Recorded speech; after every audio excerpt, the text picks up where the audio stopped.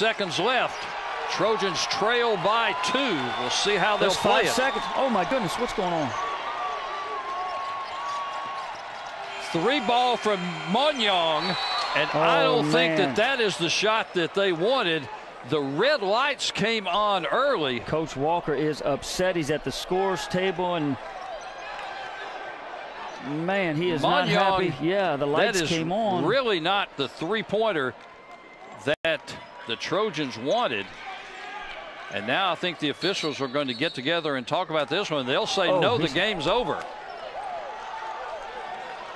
The red lights came on early, and Darrell Walker is hot.